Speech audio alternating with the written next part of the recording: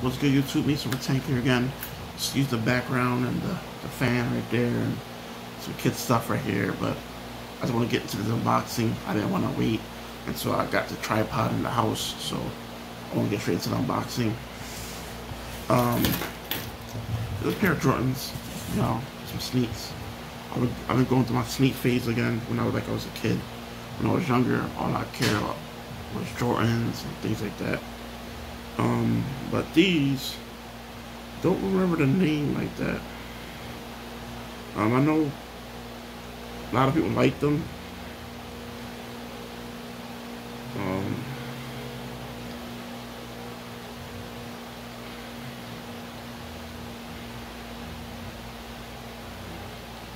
Okay, so I had a feeling that's what the name was, but I want to make sure of it.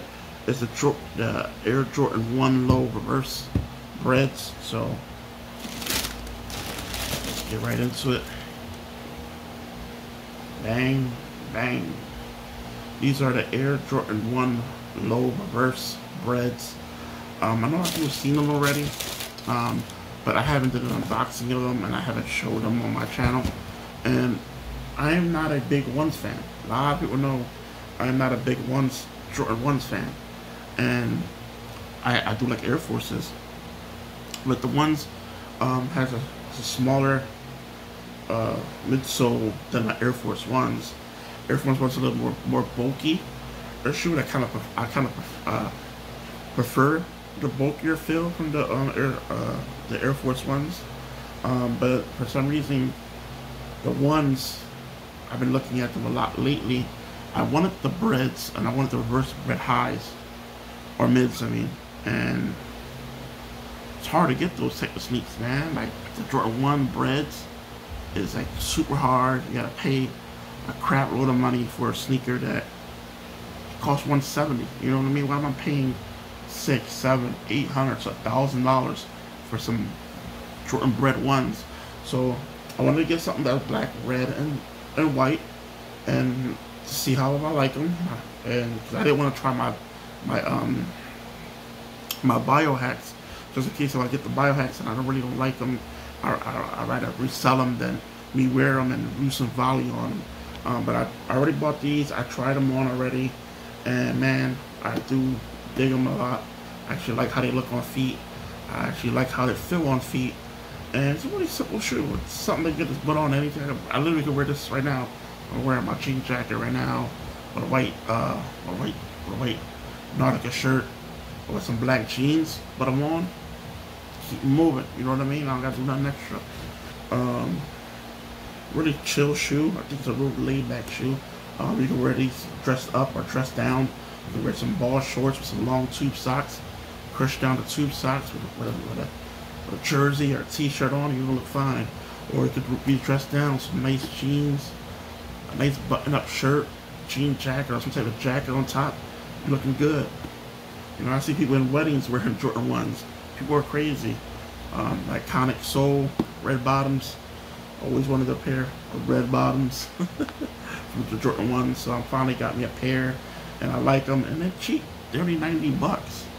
I did pay resale on these, so I got them for $120.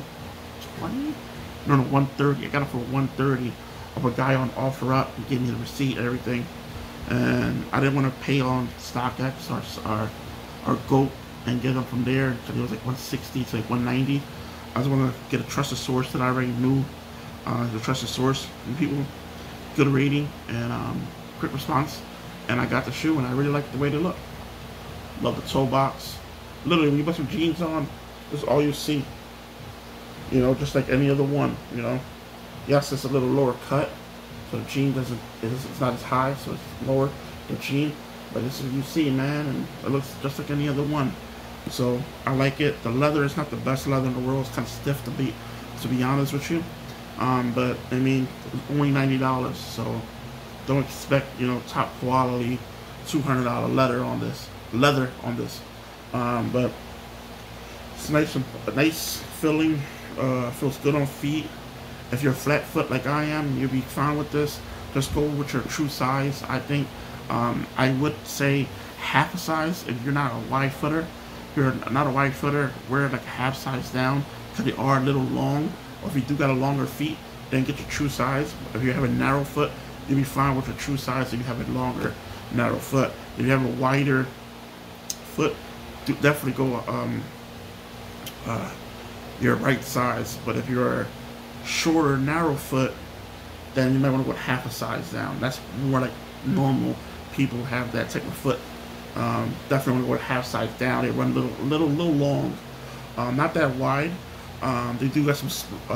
You can definitely splice your shoes a little bit here, so you definitely when you walk, you take a step, your feet will naturally stretch out. So I do like that about these. They're not a really big hump in here, so if you're a flat footer, you'll like that. Like I am, I'm a flat footer, so I like that a lot. It's like wearing Air Forces, but just with a thinner sole. Doesn't give you that big air filling like you do with the Air Force Ones. A little stiffer on when it comes to the bottom. Grip is ridiculous, so you can actually play hoops in these shoes. I wouldn't recommend it because it's a lower cut, but the grip on this, man, is phenomenal. I like the grip a lot. Sticks to the floor like glue. That's pretty much it, guys. Please like, rate, subscribe. I know Dunks are in right now, but man, you get yourself some Air Force Ones or some Air Jordan Ones. They're just like Dunks, man. You know, you don't gotta go crazy with the colorways. You want some plain Jane, white and black, or white and blue, or all white Jordans or Air Forces. They look just as good as Dunks on your feet, man. I know the soles are a little thinner on this pair. If you want a thicker sole, go with some Air Force Ones and be happy with that. This is Super Tank. Please like, rate, subscribe. This was the review of the Air Jordan 1 Reverse Breds. I like them a lot. And I'm out. Peace.